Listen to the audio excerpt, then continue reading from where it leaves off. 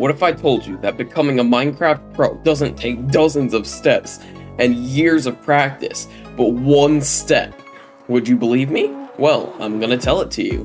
First off though, a little explanation, because just the tip by itself will make it feel like it's too simple, or that it won't work, or that I'm just telling you to do something dumb. But there's real explanation behind this. So Minecraft, as I assume is for you right now, before you're pro and before you know this strategy, is about maybe this fun, okay? Just like around fun, right? When you try this strategy, then it is gonna go down in funness. But, as you practice it more and more and more and more, it is going to go up and up and up until Minecraft is more fun for you than it was before.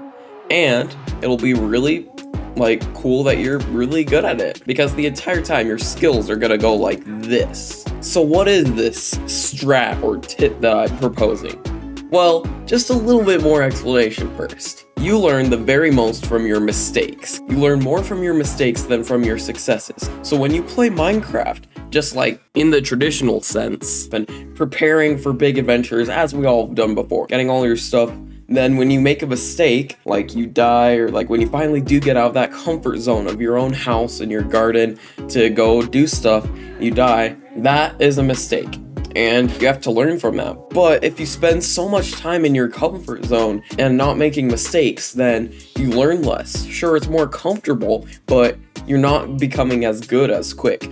So this strategy is to have a set goal of what you want to do in each Minecraft world. Usually something like beating the game or getting Elytra, but it could be something like raiding a bastion as well. Something more higher game that you want to get to as quick as possible. Don't worry about building a house or making a farm or any of that stuff that detracts from that goal.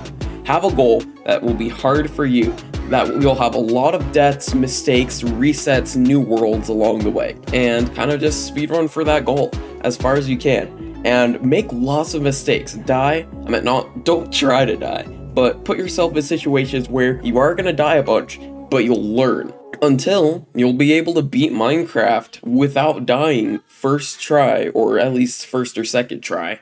And when you get to around that point where you can beat Minecraft at least decently consistently, then that's when I'd say that you're actually doing really well. You can go back to playing how you wanted to. You don't have to have this permanent change. But next time that you are building your house or doing any of these stuff and you get into a tough situation, you'll know how to react, because you will have built up the reflexes and the smarts to do it. So thank you so much for watching. If this does help you, please like the video and subscribe. I help people with their Minecraft skills all the time, but I also do some cool Minecraft challenges with my friends as well. Awesome Player 98 out.